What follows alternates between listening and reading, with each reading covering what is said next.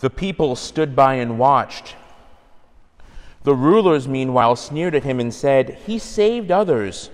Let him save himself if he is the chosen one, the Messiah of God." Even the soldiers jeered at him. As they approached to offer him wine, they called out, "If you are the king of the Jews, save yourself." Above him there was an inscription that read, "This is the King of the Jews." Now one of the criminals hanging there reviled Jesus, saying, "Are you not the Messiah? Save yourself and us." The other, however, rebuking him, said in reply, "Have you no fear of God? For you are subject to the same condemnation, and indeed we have been condemned justly, for the sentence that we received corresponds to our crimes. But this man has done nothing criminal." Then he said, "Jesus, remember me when you come into your kingdom." Jesus replied to him, "Amen, I say to you, today you will be with me in paradise." The Gospel of the Lord.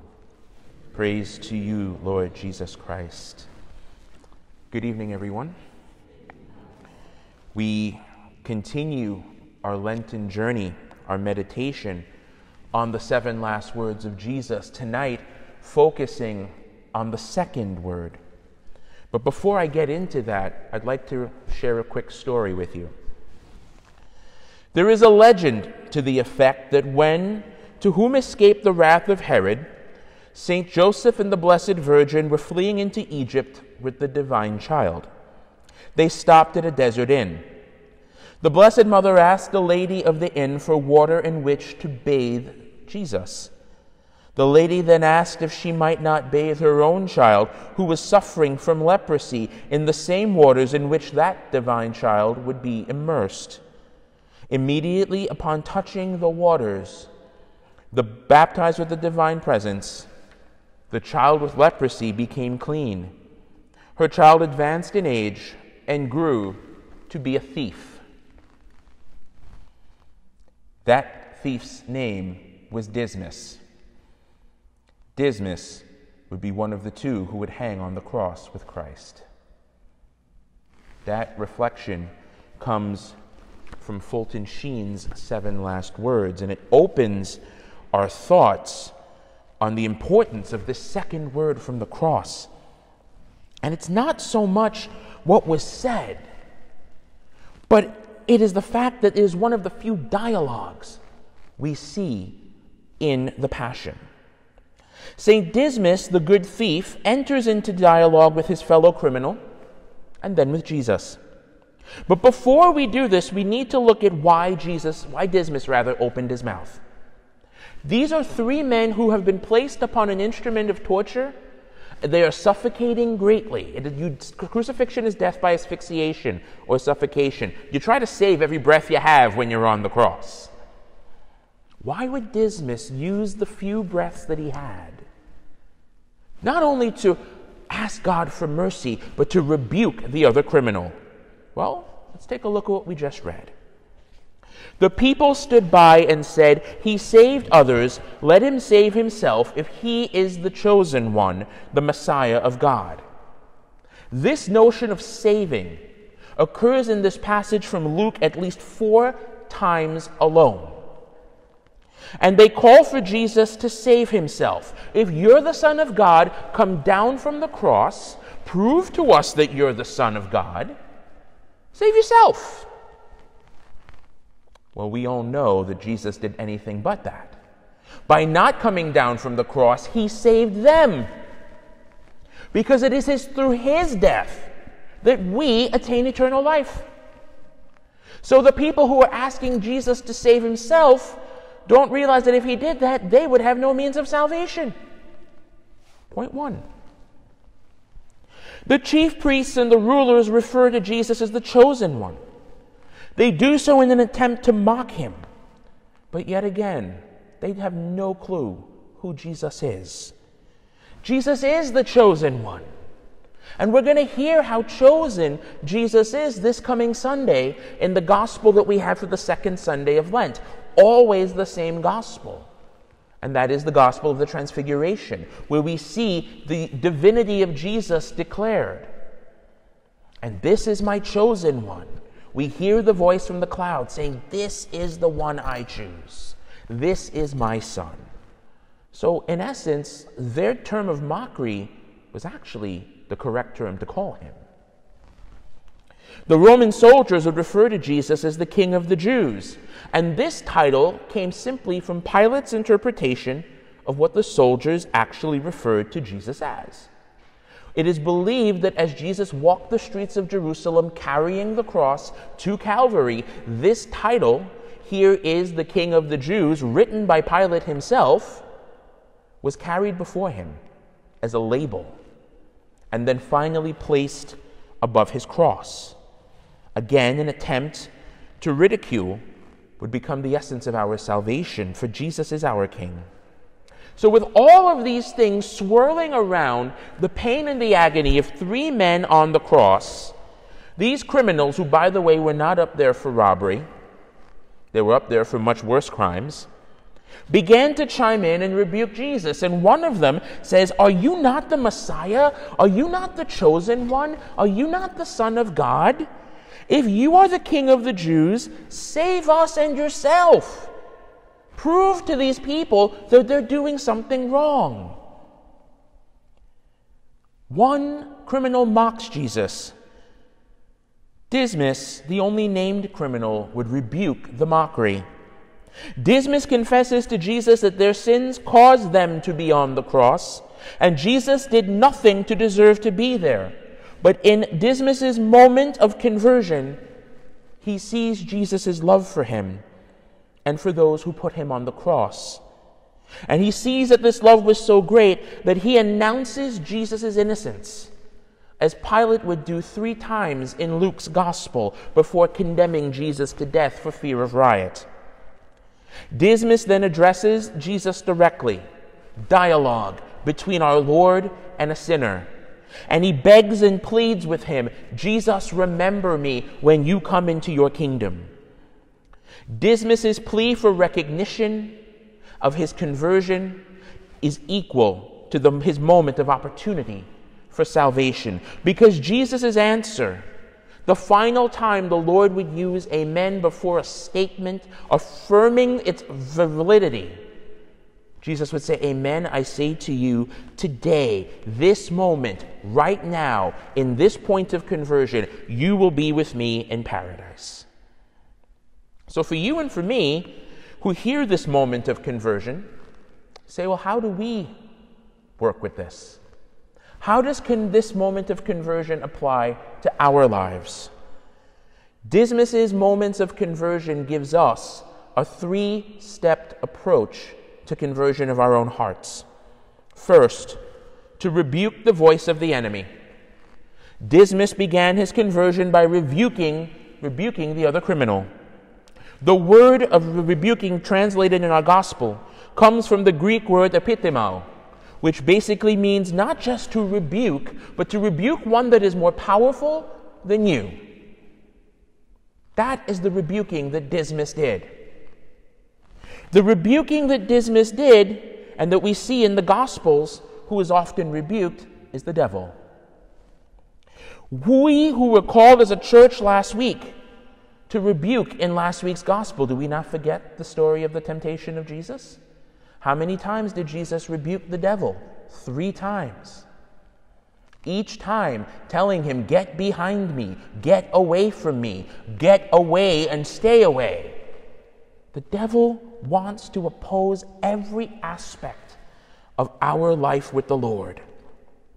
And the voice that mocked our Lord and said, "If you are the Son of God, come down from this cross," is the same voice that taunted Jesus in the desert. Notice the phrase, "If you are the Son of God." It was mentioned 3 times in the Gospel of Temptation. It returns in a completely different gospel before our Lord's Passion. Tell me that's not coincidence. For the other criminal, in attacking Christ's divine sonship, he echoed the voice of Satan, and thus that voice deserves to be turned away. The first step in true repentance for each of us is to rebuke the voice of the devil in our own lives. This is the voice that does everything it can to prevent us from turning away from sin and turning towards God's mercy. We all know it. It's that nagging voice of pride, self-condemnation, laziness, self-centeredness. This voice can discourage us and force us to focus on the things that turn us from God, which makes us seem to be living our faith better than other Christians.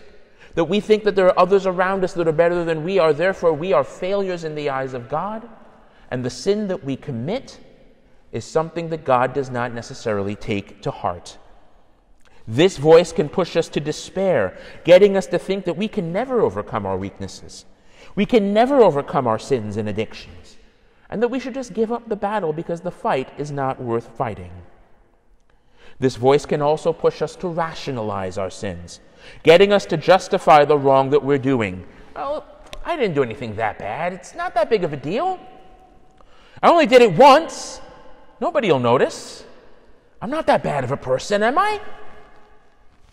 The voice of the evil one. Rebuke it. Turn away from it, because that voice tries to silence our conscience and keep us from admitting our sin and turning back to God.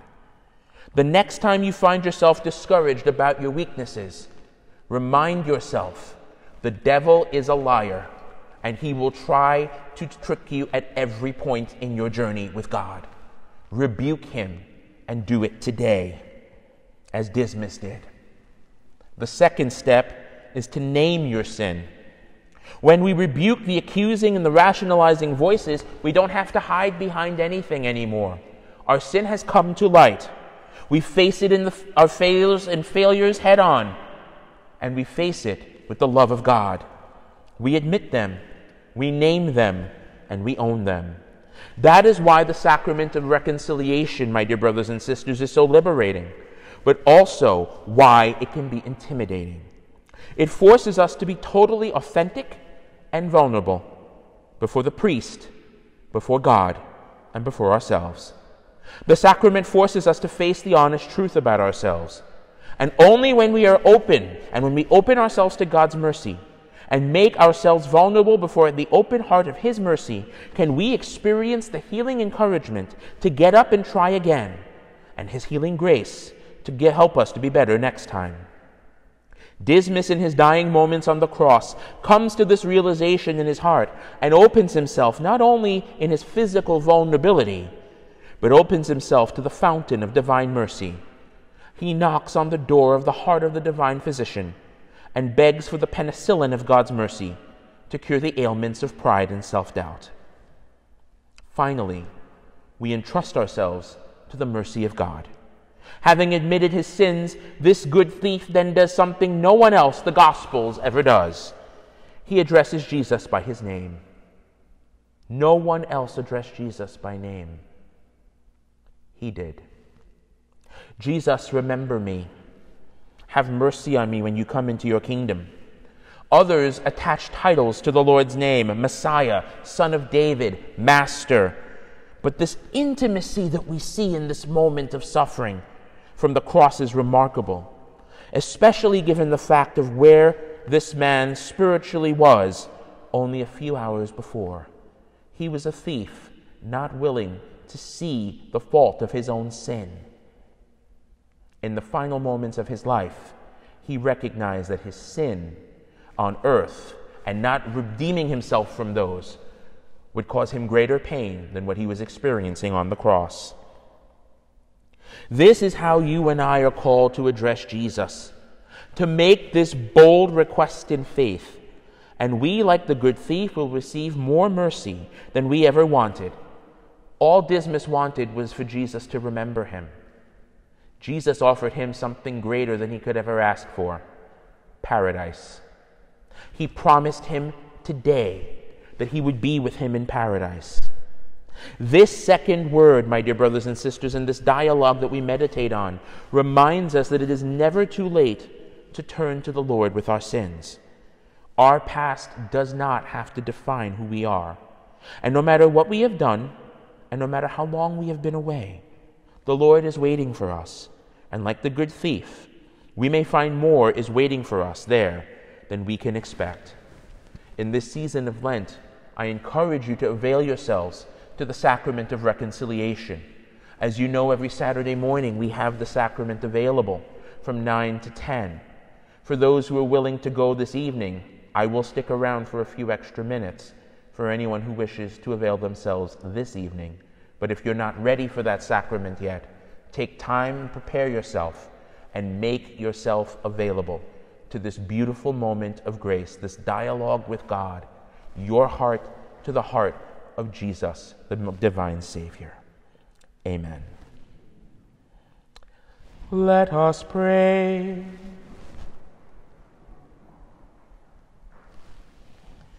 Bestow on us, we pray, O Lord, a spirit of always pondering on what is right, and of hastening to carry it out. And since without you we cannot exist, may we be enabled to live according to your will. Through our Lord Jesus Christ, your Son, who lives and reigns with you in the unity of the Holy Spirit, one God, forever and ever. Amen. The Lord be with you. May Almighty God bless you, the Father, and the Son, and the Holy Spirit. Amen. Go in peace. Thanks be to God.